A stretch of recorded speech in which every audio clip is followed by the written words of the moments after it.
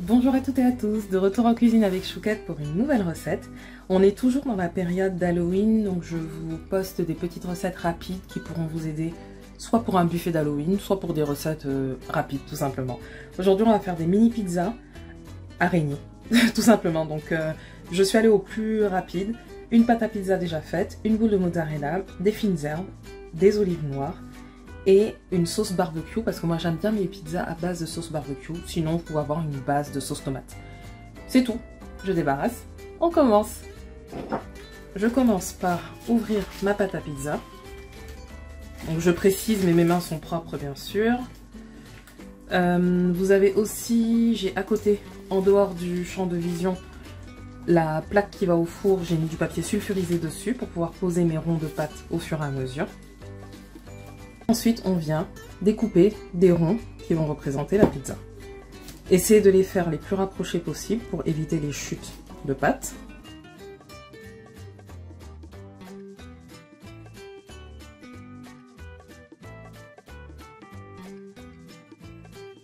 Avec le reste de pâte, vous pouvez la réétaler et rajouter les mini pizzas. Moi, je vais vous montrer déjà avec celle-ci comment on procède.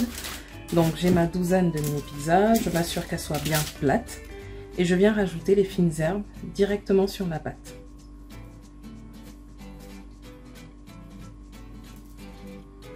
Ensuite, je viens poser ma sauce, soit barbecue, soit tomate, délicatement.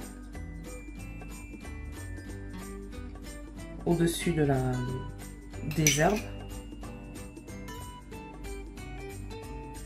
Et c'est pas grave si on n'étale pas, puisqu'après on va rajouter la mozzarella et du coup on pourra bien répartir.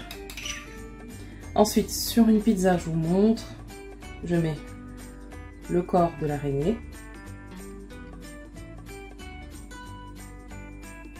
Et ses pattes.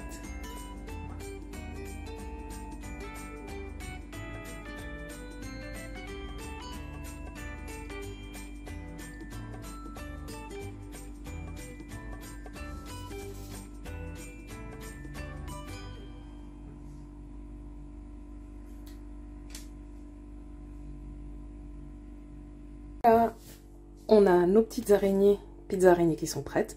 Il ne me reste plus qu'à les enfourner 10 minutes et à les savourer une fois que c'est tiède. Et au bout de 10 minutes, on obtient ces belles petites pizzas. Bon appétit et à bientôt sur ma chaîne.